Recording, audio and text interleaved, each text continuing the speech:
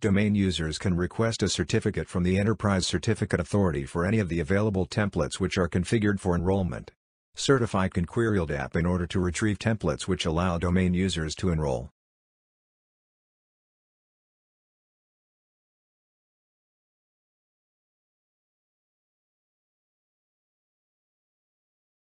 During execution, the certificate authority name will be discovered.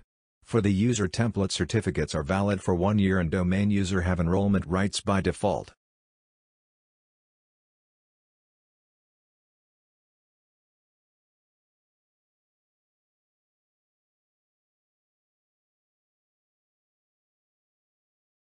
Since the certificate authority and the template have been identified, Certify can be used to request a certificate from the certificate authority for the current user.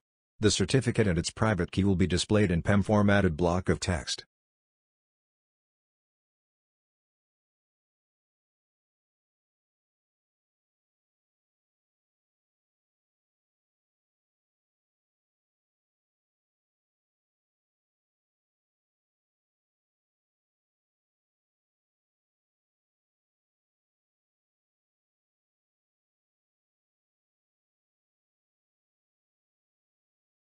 The exported certificate needs to be converted in PFX format in order to be compatible with Rubius and imported into the certificate store.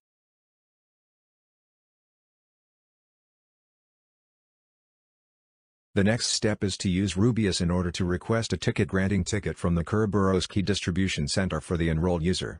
The location on the disk where the certificate is stored needs to be specified in the certificate password.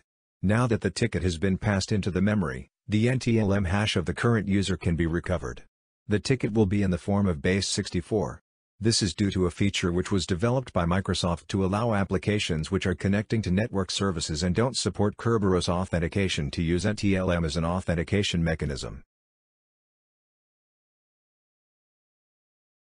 Kekio can interact with the Privileged Attribute Certificate, which is an extension to Kerberos tickets that contains useful information about user privileges including the NTLM hash.